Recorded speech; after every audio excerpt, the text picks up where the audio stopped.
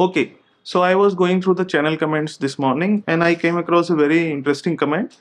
I don't know the name of the user, it's not written here, but he has asked that can you please explain injection colistin dose, calculation and type, as there are CMS and colistin base. It's so confusing in the literature. So basically this is a very important question. All of us give colistin, use colistin in our ICUs on a daily basis almost, and it comes most of the injection in our country comes a million international unit MIU. So when you read the literature, you come across the dosing which is written in the form of CBA, colistin base activity, and the molecule which comes under the packet or the injections is colistimethate sodium, CMS. So to understand this, you need to understand that colistimethate sodium is a prodrug which goes into the body and gets converted into active colistin. So that's the mechanism.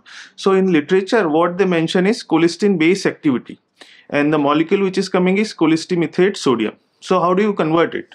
So in literature, if it is written colistin base activity, CBA is 300 mg. So just remember this simple formula. It will solve all your problem. 1 milligram of CBA means 1 milligram of colistin base activity equals to 30,000 of international units of colistimethate sodium, or 1 milligram of colistin base activity equals to 2.4 milligram of colistimate sodium. Understood?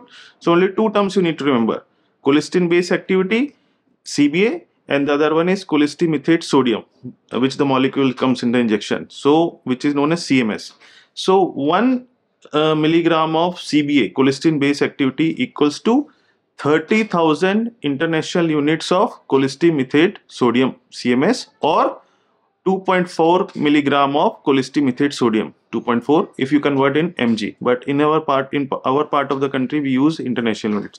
So now coming back to the literature, if it is written the dose is 300 milligram of CBA, colistin base activity, so what you need to do is just multiply by 30,000. So if 300 mg of CBA is written, multiply into 30,000 and you get the unit dose in the international units. So 300 into 30,000 comes to 90 lakhs, which is 9 million units, 9 million international units. So 3,000 milligram of CBA equal to 9 million units of colistimethate sodium or CMS. Similarly, if on the packet it is written colistimethate sodium 150 milligram, if there is a asterisk in the down, it is written equals to CBA of 150 milligram. So 150 CBA colistin base activity equals to, multiply by 30,000, you will get 45 lakhs, means 4.5 million international units. So that's the simple formula. If you still have any doubts, you can post in the comment section, and thank you to the user for asking this question. Do share with your friends and colleagues if you find this useful. Some of them must also be having this sort of confusion. Thank you.